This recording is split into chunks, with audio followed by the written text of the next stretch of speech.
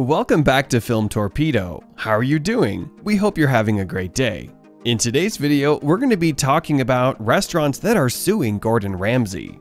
But before we begin with today's topic, make sure to like this video, subscribe to our channel, and turn on the notifications so you don't miss any of our upcoming videos. Without further ado, let's get right into the video. Watching the culinary reality show by Gordon Ramsay, everyone gets the impression that he has no mercy for anyone, and certainly for the participants. It turns out that insults and indecent words accompany him also outside the cameras. The owner of several restaurants around the world was almost brought to justice for the lack of forbearance and violation of the rights of his employees. Known for his sharp tongue and fiery temper, Gordon Ramsay was sued by former employees of one of his American restaurants. It's the Fat Cow located in Los Angeles. On HuffingtonPost.com, you can read, among other things, that four ladies claim that they have not been adequately remunerated for overtime work. Moreover, U.S. media reports that Ramsay's former employees were allegedly forced to work during their breaks. It was not stated what amount of compensation the applicants were seeking.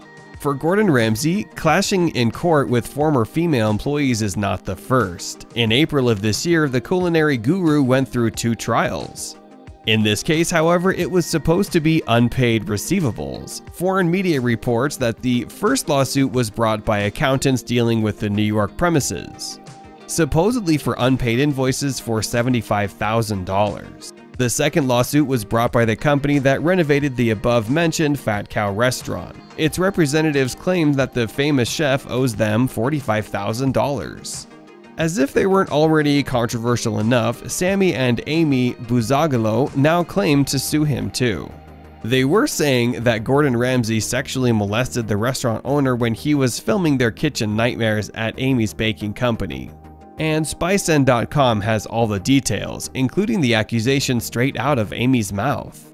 After receiving backlash in large amounts after appearing on the hit show Fox in May 2013, Buzzagalos continued to rage at Ramsay and tried to remain relevant, even telling Radar in an exclusive interview that the chef was a ginger-headed troll. But recent allegations by Sammy and Amy are not funny anymore. In a YouTube video released on November 5, 2013, Sammy is seen at his restaurant in Scottsdale, Arizona, talking to a group of female customers about the arrival of the couple kitchen nightmares. "He harassed my wife, who was sexually molested in the kitchen. He did it," said Sammy. Then, in an interview with the name of Jonathan Langdale on March 10, 2014, Amy reiterated the allegations of sexual harassment. "I can't delete this video. His lawyers wanted me to remove him, so we said, F you, we're not gonna remove this," she said.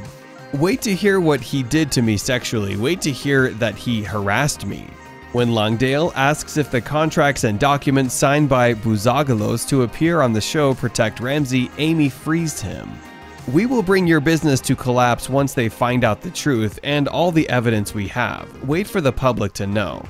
And that's why they didn't broadcast everything, because they are tracking it," she said. And despite numerous threats from production for Buzzagalos to keep their mouths padlocked, as only Radar reported, Amy says they haven't done so yet. Radar contacted the Ramsay camp for comment but received no reply. This is not the first time Ramsay has been charged with sexual harassment, like Radar only released last June. Two former contestants on Fox Chef have stated that they have had to endure sexual harassment and even physical assault by program judges and staff. Also, she claimed that two of their chef's friends have been suicidal since they returned as a result of treatment there.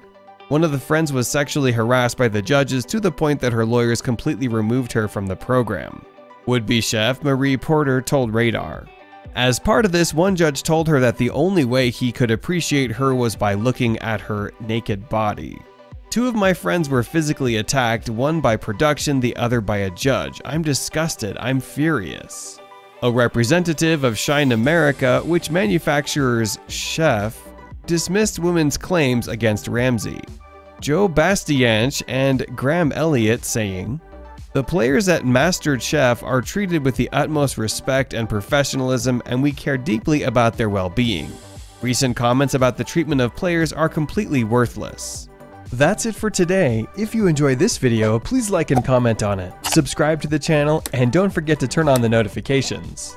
Take care of yourself and be safe. I hope you'll enjoy visiting this channel and watching the videos. Thanks for watching. See you next time. Goodbye.